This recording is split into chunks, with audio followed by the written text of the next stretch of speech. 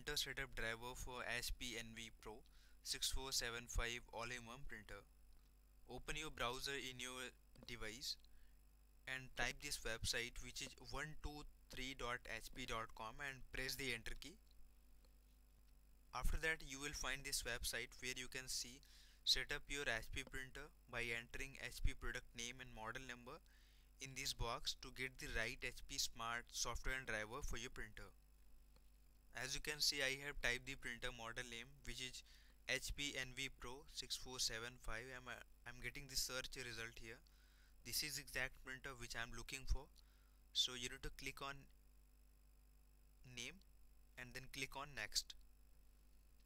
After clicking, this page will open where you can see complete setup using HP Smart.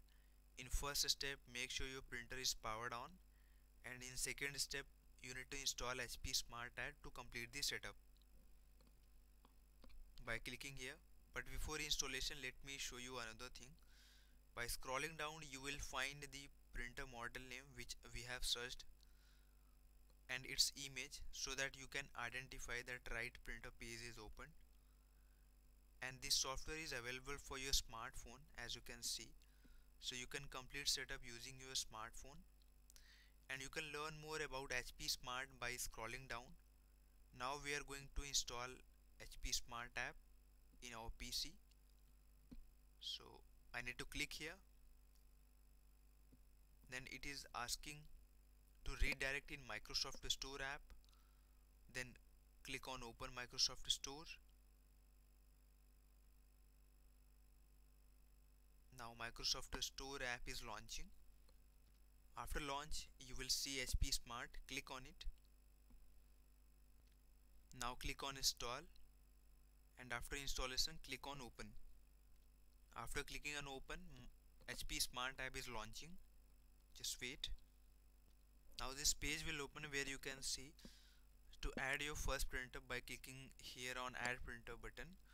But before that, make sure your printer and PC should be connected in same network, so that HP Smart app could search for your printer and complete the setup.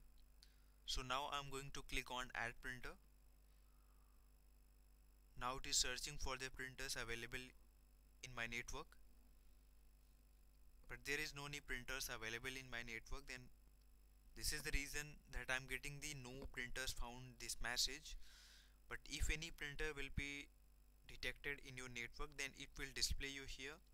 You can select that and click on next and follow on screen instructions to complete the setup. So I hope this video was helpful to you. If you want any further help, you can call us on the given number in this video description or click on the support link.